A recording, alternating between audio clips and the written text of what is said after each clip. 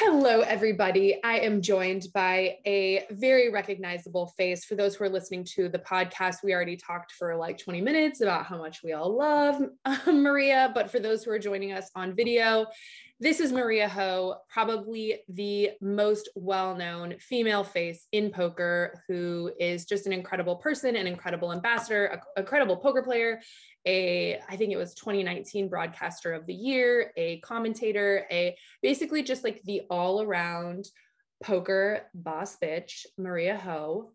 Welcome back to the PokerNews podcast. Hi, thank you for that super nice introduction. I don't know if I'm deserving of all of that, but I'm happy to be here. So thanks for having me on. You 100% are. And it just kind of turned out to be the perfect guest for today's episode because you and my girl, who everyone also on the podcast knows, Tiffany Michelle, I love, were a team on the show, The Amazing Race. And the next season of The Amazing Race just happens to be launching, if not today, then this week, I think at some point, but I want to say it's today. And so I wanted to just get you on the show. I feel like 2022 is here. We need to talk all things. What can we expect? What are we doing in the poker industry? But let's just kick off and start a little bit with The Amazing Race. Are you still, I saw a picture on your socials of some homies that you're still close with. Are you still connected to the Amazing Race family, if you will? Oh, for sure. I mean, we definitely bonded for life from that experience. It's funny because obviously in the beginning, you just look at them as your competitors. But then when it's all said and done, you realize that you guys all went through something together that only you guys will understand. Even when I talk about it, even when I am just like anecdotally speaking about it with friends, it's like, they don't fully understand like the mindset that you have to be in during that, the incredible amount of anxiety all of us went through during that experience. And it was life-changing for sure. And it was incredible. And so much so that us and 3 other teams all got the same tattoo to commemorate the experience. I feel like I might have said this at some point, but for those of you who don't know out there, we do. We have a shared tattoo, and the tattoo is the place that we first went to on the first stop of the race for our season. It was a place in Japan called Shinagawa. So I'm a Chinese person with Japanese letters on their body. My mom didn't love that. She was like, I'm confused. Did the tattoo artist get this wrong? Like, what is this? Why? But yes, so we are very, very close still. Wow. The secret tattoos of Tiffany and Maria that I didn't even realize. And, you're, I would argue probably one of the busiest people in poker because you wear so many hats, because you have so many projects and so many things going on. Do you still find the time to watch The Amazing Race? Okay, I'm a huge reality show junkie. So I will make time. Forget about having the time. I'm gonna make the time.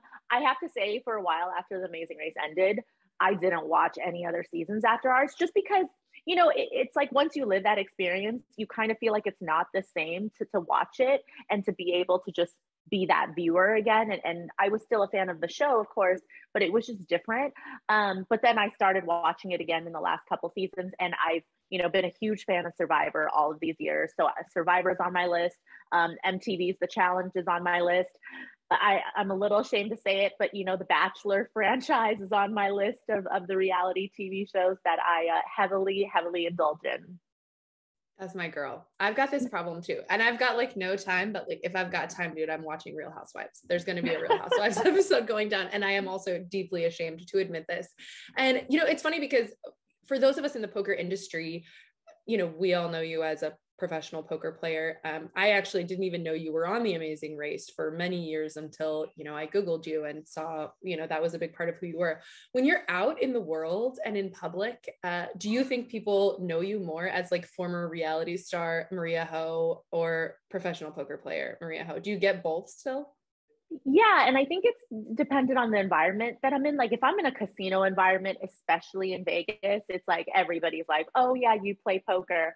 The funny thing is for a whole year or two after the race, immediately following, anytime Tiffany and I were together, we would get recognized so much. But we would get recognized less so when we were just by ourselves because I think people were so used to seeing us together. So, sometimes you'll see somebody, you'll be like, oh, they look familiar. But if you see two people together, then you're like, oh no, that's definitely who I think it is type deal. So definitely the first couple of years after when we were together, we would always get recognized.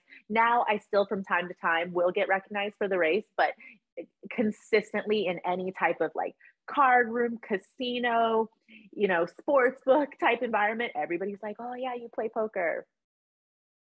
Yeah, I mean, you're a face. You've been the face of the WinStar. I think you're kind of unilaterally accepted as the like main especially female poker commentator, poker face. We all know you mostly for poker. And it's funny because Tiffany Michelle, who also has been, on PokerNews, she also has, done several things, was last woman standing 100 years ago at the WSOP. You also have been the last woman standing, but you guys did that show together. So obviously you had a close relationship before you went on The Amazing Race. And actually you guys are still best friends, I think, from what I can tell, which is really an amazing accomplishment. I would argue an amazing journey for a friendship to take, and sort of going through these very obscure industries and experiences that most people would not really be able to relate to. But am I right in thinking that you guys are still so close even this many years later? Oh, yeah, absolutely. I mean, I think it's funny because we definitely got almost closer when, Tiffany ended up stepping away from the poker industry. And at some point, you kind of think, oh, well, if I met somebody through poker, then maybe if they stop playing, we won't be as close, right? Because naturally, you won't see them on the tour, or, you're just not going to cross paths as often. But honestly, I think Tiffany and I have gotten closer since we did the race, and since she's not so much in the poker space anymore. And I feel like it's one of those friendships that I can honestly say is going to last a lifetime. And the truth is there's not a lot of friendships that I've made through poker specifically that I think I could say that about. Well, I wanted to ask you about something else, which is kind of, I don't know, random, but since we're talking about like deep relationships, and also being one of the most dominant figures, I think, in the poker space. Years ago, when I interviewed you, you spoke about your mom and sort of coming from this like tiger family. And I know that is your sister's name Judy? Mm-hmm. You have a sister she's a very accomplished like psychologist, or she's Yep. a very accomplished woman. And just basically that you have always had a lot of pressure on yourself, you and your sister both, to have lots of accomplishments and accolades and do well in school and sports and all the things. And, poker is not popular for a lot of, I think, people Mm-hmm. looking to have their kids become successful. And yet you have risen to this really incredible position in the poker space. And I wanted to ask you how your family relates to it now, and have they been able to really see this this space that you've created for yourself, and how original and unique that is? Yeah, I honestly, it always, I think, will feel like a little bit of a battle to get them to fully understand my choice in terms of my career path. But as far as whether or not they like love me and support me, they do. They just probably show it a little bit differently. My parents have never been the type to be like, oh, no matter what, we'll be really proud of you. You can do anything you want type of thing. They've always been a little bit more controlling than that. So it wasn't like I felt the complete freedom to just be exactly who I am or do exactly what I want. But obviously, I've pushed against that grain for so long that it's almost like I've beat my parents into submission a little bit in terms of them accepting it. And like, of course, they love me, right? But it does make it a little harder that I have to be compared to my sister, who kind of is a very traditionally successful person in a very traditional type of career path. She has a PhD. She's incredibly studied in the world of academia. And so, those things that I think are very commonplace for parents to be accepting of like, okay, yeah, my kid did that. I definitely think that that just makes it harder, because when you compare the two and juxtapose the two, it almost makes what I do worse. But there's definitely a lot less explaining that I have to do, right? Because at the end of the day, I don't rely on my parents for anything. So how can they really be upset when I've become an independent, self-made, successful woman? You know, I think that that's in and of itself, that's a lot to be proud of as parents, and I think that they understand that. But there's always going to be a little bit of a tiger mom. You know, there it's built into their DNA, and there's like no changing that. Do they watch you on TV when you do, you know, on CBS, or whether it's on ESPN, or like, do they No. watch? No. No, I'll just stop you right there and say that's like a hard no. I mean, no, they just don't, you know, to the point where I know like this is going to come across a little sad, but I promise you it's not. I don't even tell them. Like, I don't even tell them about the things that I do or if I'm going to be on TV. I kind of just do my own thing. And again, like, I know that they love me and that they would be proud of me, but it's not something that like anytime I even make a final table, you know, I'm not really sharing that with them.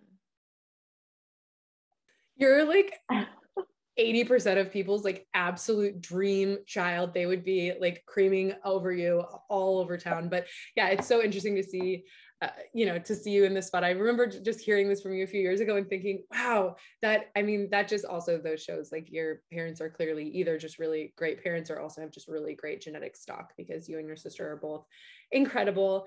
And speaking of, you know, tiger parents and tiger people, I did see one post that you made which said that you know have a lot of poker goals coming into 2022, and some people are really into goals, some people are really against it. For those who are into this sort of, you know, manifest destiny, I think taking the time in the beginning of the year to look at what you're hoping to accomplish is probably a really good idea. So let's talk a little bit about that. What are your goals coming into 2022? Yeah, so I think that earlier on in my career, I think any of my poker goals would maybe have to do with like a financial, monetary goal, or, you know, winning X tournament or Y tournament. And I think now, in the last couple of years, it's just shifted a lot to where I'm, you know, less interested in measuring my success by those parameters. I think the way that I really want to measure my success in poker is just what am I doing for the community on a regular basis to kind of build us up, to make us a little bit more accepted in the mainstream. I mean, whether we like it or not, there is still a little bit of stigma on poker. And of course, you know, coming from my family, I've experienced that firsthand. And I kind of want there to be a shift in that mindset for people, so that maybe the next time there's a little Taiwanese girl born into like a tiger family, maybe they don't feel like they have to explain their choices as much if it came to deciding to play poker for a living. And so that's definitely one of those things. It's just like, I want to make our community a positive place. I want people to view our community as something that can be very well respected. And just to continue to be, again, just one of those people that I think are very welcoming to especially recreational players. I feel like in the last couple of years, I definitely have noticed just some behavior at the poker table that I feel like is very unbecoming and unwelcoming. And I think that really hurts us as a community. And so that's really important. Obviously, in the last 2 years, we weren't really able to get out there and play a lot of live tournaments and whatnot. But the social experience and the social aspect of poker is still the most intriguing thing about the game, and the reason why people love it so much, in my opinion. And because of that, I just really want to protect that at all costs. And especially when it comes to, you know, all of the things that people ask me as a woman in the game, like how do we bring more women to the game and all of that stuff, you know, obviously those things are always at the forefront of my mind as well, because unfortunately in my whole 15 years of being in poker, I really haven't seen that drastic of a change in terms of numbers of you know, how many women are participating in these fields. And, you know, even the stats reflect that as well. And I think that that should be a problem that all of us should be thinking about and wondering how we can be a part of of the solution. Obviously I know right now poker Twitter every day is embroiled in some hot take debate about some other stuff, outside of the game specifically. And I really just hope that this year we can kind of like bring it back to what we all love about the game and what's most important, to keep our community thriving.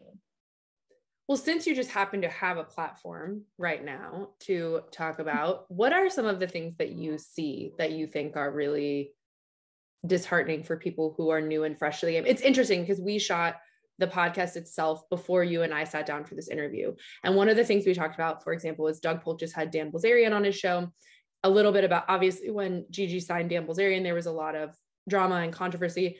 We call me unpopular opinion Sarah, because I tend to like just take unpopular stances and opinions, but I basically said, I think it was smart for them to, even though he's like maybe not a person with great integrity or something, but he's a person who has a large audience, and whatever we can do to get that audience is great.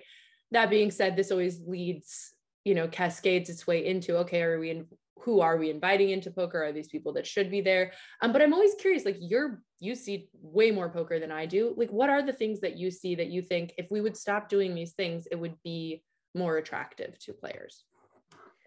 I mean, I think that there's just been a huge shift in terms of, obviously nowadays, the best poker players, the most elite people in the field, there's a huge emphasis on all the hard work that they did to get to that point, right? So they are studying constantly. They're putting so many hours, not just at the poker table, but behind the scenes in the lab, working on their game. And I understand that is reflected obviously in their results. And I have a huge amount of respect for those players.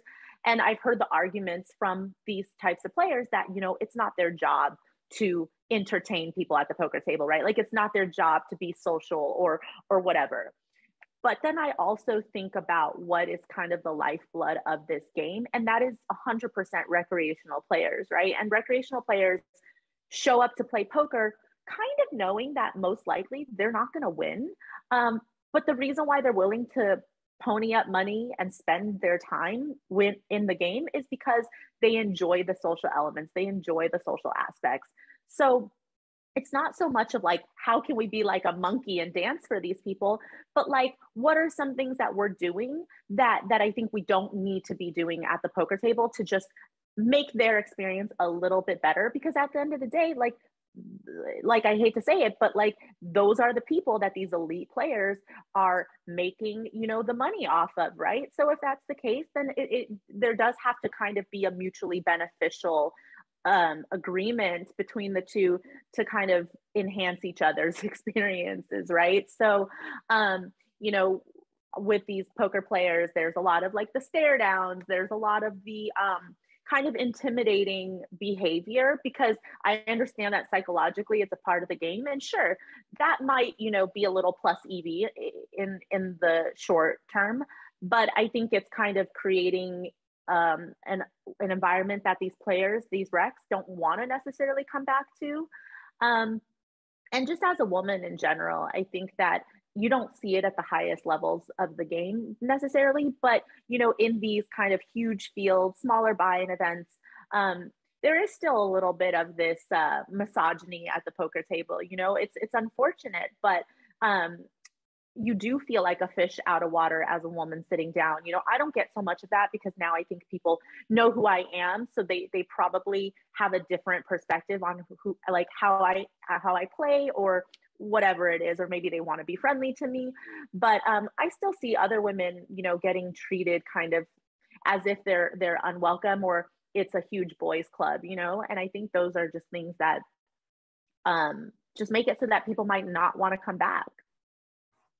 How has your experience been with women playing with other women? Do you get the sense that there's, especially at the lower stakes, okay, some misogyny, and then do you get the sense that at the lower stakes that women playing against each other are generally warm and receptive to each other? Or have you also I've had the experience sometimes of playing with like other women where I felt more belittled by the other women than I have been by men. And it made me just feel like, okay, the problem is we need to stop belittling new players more so than like, I just haven't had a lot of experiences with like the sexual comments, which I don't know why, because I'm extremely sexy.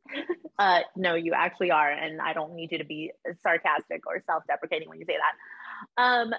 Yeah, it's interesting because when I play against women, I always have had a really positive experience, but I actually did hear from a few women about this particular ladies event at the World Series where women experience kind of a negative environment playing with other women. And so it is interesting. Like, I'm not really sure what's kind of causing that divide, whether it's, is it like a pro versus a beginner type of vibe, or is it just that poker naturally makes people feel super competitive against each other? And so there becomes this like adversarial relationship because that that's your opponent at the table, or is it that women feel more competitive with other women simply because it feels like there's only so few of you guys that it's just more noticeable, like, oh, maybe naturally this person is more my opponent or nemesis than this random guy at the table. Like, I'm not really sure what fuels that mindset, but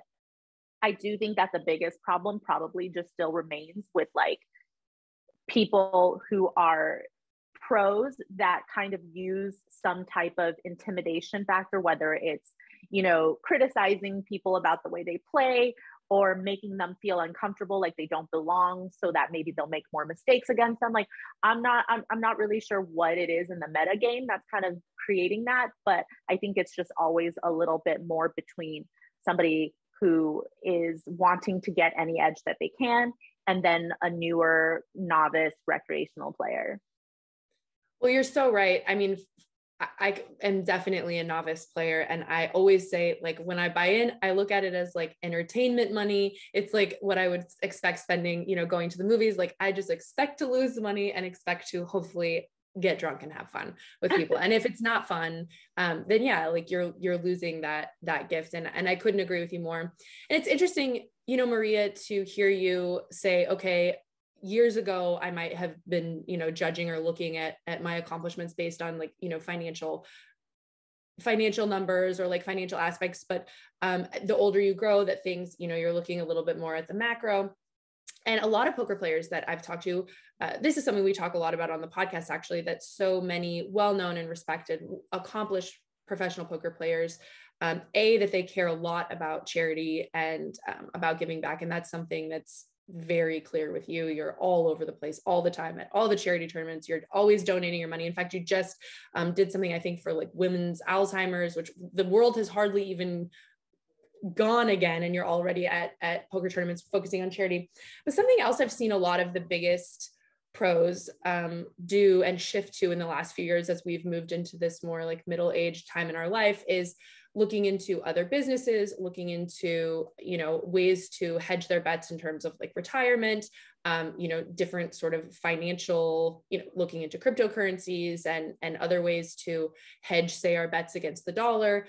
And I'm curious because you did say that you were working, another post you made, you said you were working on a lot of really cool projects, some of which you maybe can share, some of which maybe you can't, I don't know. But I'm curious to hear about what kind of projects you're thinking about at this point in your life and how much they all connect back to poker, if so at all.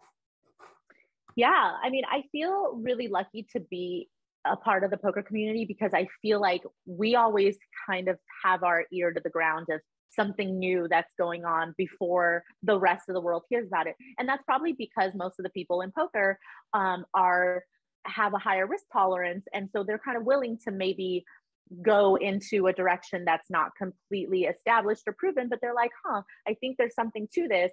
They are really willing to kind of be open into welcoming, certain new ideas. And obviously the biggest one being crypto. I think I heard about Bitcoin, almost 10 years ago, just from another poker player. And I feel so lucky to have known about cryptocurrency before it's become kind of as big as it has been. And so in this coming year, I definitely want to focus on, as you mentioned, a couple of my own businesses, but also I've been doing a lot of advising for other businesses. I'm currently helping advise to develop a poker game, which I think can be pretty cool. I can't really go into too much detail about that, But also, I'm really interested in the NFT space as well, which has kind of lent itself from, you know, a natural progression from crypto and blockchain technology and all of that. And I think there's definitely a lot of really cool uses for NFTs. I think there's a lot of real world implications that I think later on we're going to see with, you know, that kind of being your way to stamp your ownership on something, whether it's digital or physical. You know, a lot of people are talking about how to use NFTs in the real estate space. My parents come from a real estate background. So I'm like, okay, that's super interesting. You know, instead of using a deed for ownership, you know, using an NFT to own your home. And just I feel like you have to explain maybe. Now, maybe most of our audience is already familiar because I think, like you said, the poker space is whatever it is. But for anyone in our audience who's just like a Maria Ho fan or whatever, who doesn't really know yet at this point what an NFT is, or it's kind of like, I remember like trying to explain cryptocurrencies to people. Could you explain before we like delve too far into it for those who might be listening, like just a basic, what's an NFT? Yeah, an NFT is it stands for non-fungible token. And right now, I think the biggest application that maybe people can understand is art. So, you know, for example, if you had a ton of money and you're a baller and you own a Jackson Pollock or whatever, and it's in your home and you display it proudly, you paid so much money for it. People come into your home and obviously you're like, okay, like they see it on your wall, they know that you own it. That's great. But NFT now in the art space is being used as, okay, somebody creates a digital asset. And, you know, right now people are, you know, whether it's like a JPEG or, you know, people have a lot of jokes about, okay, but who really cares about somebody owning like a photo that people can just right click and save? Well, I think what's interesting is that you can show your ownership of something and you can show its authenticity because everything is on the blockchain. Whereas, you know, if you just have some art piece hang on your wall, it's not like people will necessarily know if it's real. You can't really trace the lineage or, you know, the line of ownership. And so it kind of leads to maybe some fraudulent exchanges. You know, if somebody were to buy that painting from somebody else, you know, they need to go get it authenticated through a third party. And so, you know, in these type of transactions, it's kind of hard to, you know who really has true ownership to something, and to also be able to authenticate it. And so with something like NFTs, you're able to, as I said, you know, it's all on the blockchain, who, you know, previously owned it, who originated this artwork, and who now currently has ownership. So I think obviously there's just that element of, if it's a collectible or if it's something that you think is going to appreciate and value, it's just really cool for that to be very transparent now and kind of out in the open, and people don't really have to question what it is that they're buying into. So I love this. And also, so you just like briefly skimmed over, but said that you're also advising on like a new game or some sort. So this is like secret for later. You're going to let us know when you're able to talk about this. Yeah, definitely. It's kind of a I will say this. It's a compliment to poker. It's not like I'm coming up with a brand new game like, you know, like Badoogie or Short Deck. But it's a compliment to those who already know how to play, and it's a vehicle to help people get better at the game, but it's not specifically supposed to be a study or a training tool. It's kind of supposed to enhance the game of No Limit Hold'em as it's already being played.